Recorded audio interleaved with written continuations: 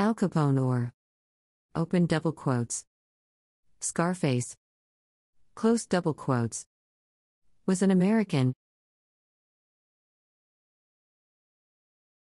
gangster who lived in Chicago during the early 20th century period. He made much of his money during the Prohibition era,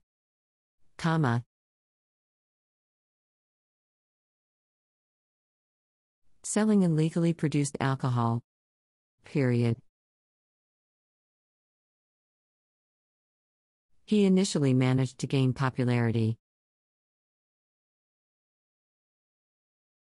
among the general public, presenting himself as a modern Robin Hood type character, period. Opinion towards him changed after the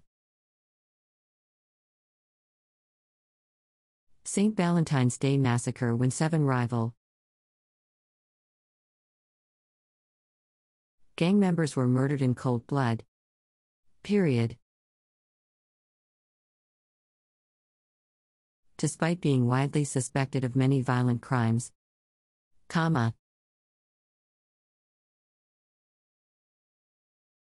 in the end he was imprisoned for tax evasion,